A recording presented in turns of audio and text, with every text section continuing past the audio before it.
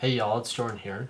So I thought I would give a short demonstration of how resampling is very effective.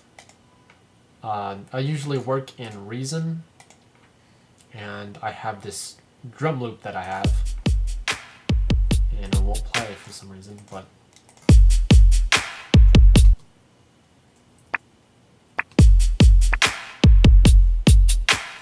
that's the drum loop I made in Reason. Now the reason why I didn't warp this is because it does something odd to the warping fixture. So what I'm going to do is I'm going to dive into this clip, and every time I see a hit of a note, I'm going to double click to create a warp marker. Now what this warp marker will do is every time it hits, it would create a short little MIDI clip for that note. Make sure I'm getting further in, so that way I'm not assigning a part that doesn't have sound to it. Like I'll just get the clip or an end of a note, like here. So I'm just, whoop, don't want to do that. What I did is I dragged and double clicked a note at the same time, like that right there. I'm only going to get a few, I'm only going to get up to 9 bars or 8 bars, but it's actually 9. I did it again. I'm just double clicking this time, I'm not dragging or anything. But what I don't understand is why Ableton doesn't already do this. I don't know if I have a messed up copy. It's always been like this though. Whenever I'd say, oh, loop from here, and it would not loop from here. Anyways, now that I have all those points, I'm going to go to the very first loop marker, right click, and let's see, it should be sliced to MIDI track. Yep, right here. Warp marker, press OK, and it'll build all the slices from those warp markers. Now what I can do with this, instead of having an audio track, I can go in here and make my own little dubstep track, dubstep drums from what I resampled. I'm turning this on, and I'm going to turn on fourths.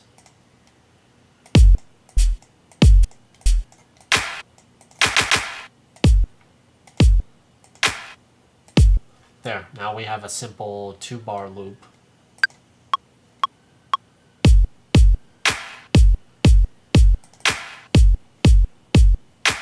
The only problem with this, it's not hitting fast enough, so I'm going to turn up the release time and the decay time.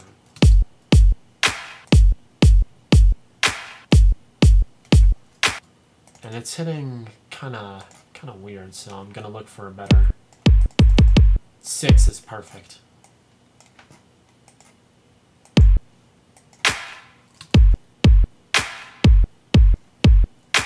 That's very basic and all, so I'm going to change this to 8 and add a double beat. And go to 16ths and find a hi-hat.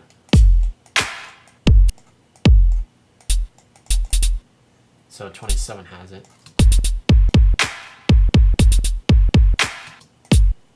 It sounds very choppy, but if you add like reverb and stuff like that,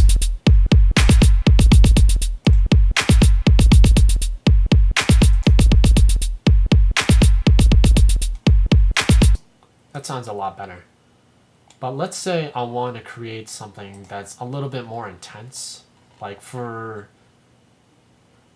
bass wise. I'm not going to use sampler, I'm going to use simpler. Simpler is a lot less heavy processed on your computer, like what I have. So I have this bass track, and it probably won't play, so.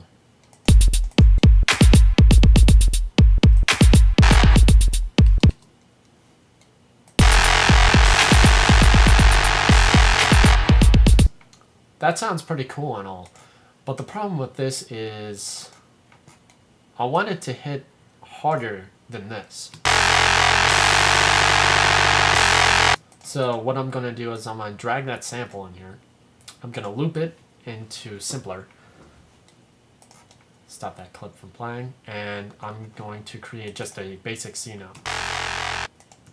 And I'm going to just play it for however long this is.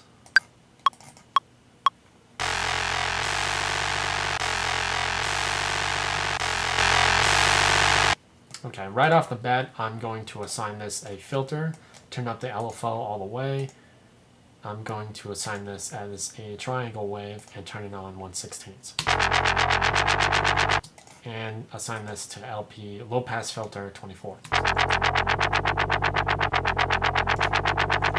Right then and there, you know you have a good bass when you can. Sorry about that, I just got a call from my grandparents because I usually take out their trash on Monday. And I've been working very heavily on just homework. Anyways, this bass that we have, I detuned it 12 semitones. That's probably not a good idea. Anyways, so I have a low pass filter, frequency 3/5 and resonance 1/4.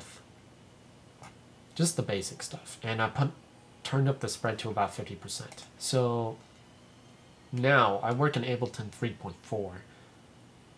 8.3.4.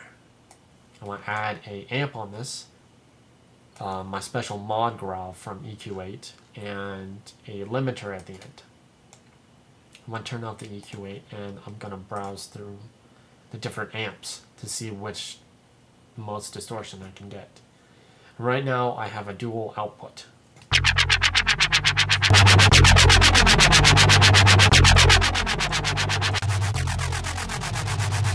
So right now I got a lead sound, lead amp, and that sounds pretty good. I'm going to turn on my EQ8. Now I'm going to drag this clip over to the session, and I'm going to just loop it.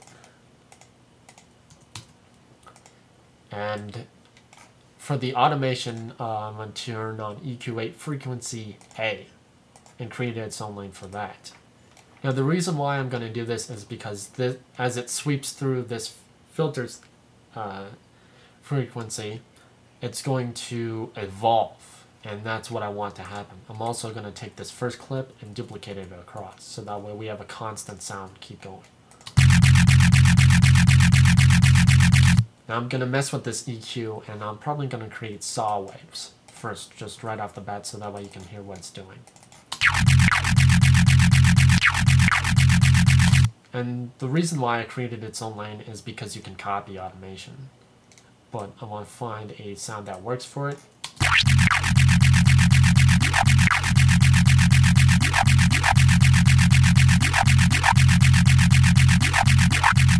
That works. So I'm going to duplicate this across. Take every other one and copy it and paste, copy and paste. So like this. Just like that. Now if we have to listen, we'll start to understand what the EQ does. It sounds a lot better. And if we have our drums going,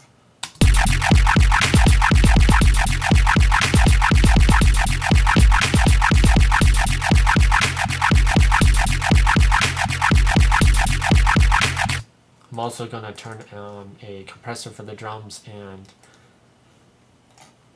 do a very special trick that I like to use, and that is a analog trick. And I'm going to just turn on a saturator and put on sine fold and turn on soft clip. Already you can hear that it's much brighter. So this is cool and all, but I want to add a little bit more randomness to it. So I'm going to go over here to the start and I'm going to just click on it. And right now it created it's already another lane. And I'm going to just add another lane for this automation. And I'm going to zoom in. I turn on 1/4. And I want to assign each start position a different place to start within this loop. Now let's have a listen.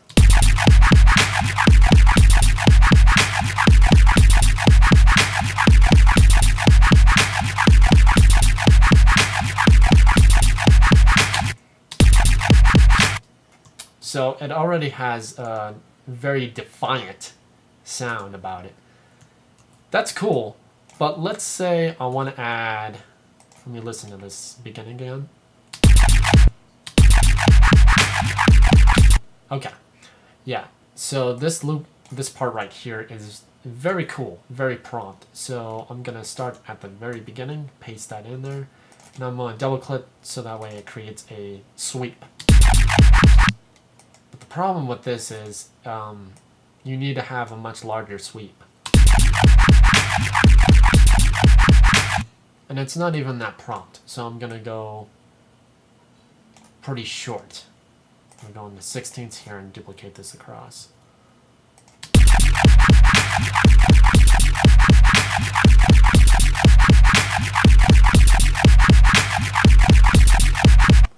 The problem with this now is that it's sweeping so fast it's not even, you can't hear it. So I'm gonna try and sweep it across much larger scale. Okay, so my hypothesis is right, you just need to create points instead of sweeping, because the sweeping works with the EQ not so much as the start.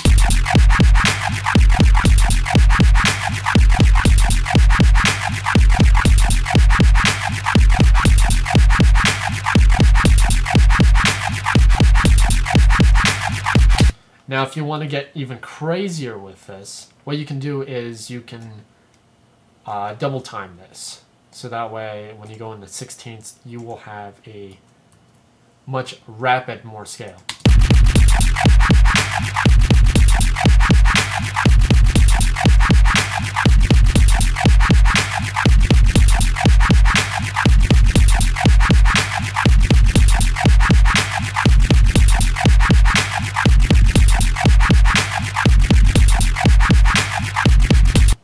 And that's how to create your very crazy bass. Just remember, don't go too crazy outside the box, otherwise your song will sound horrible. Thanks for watching, and I'll catch you guys next time.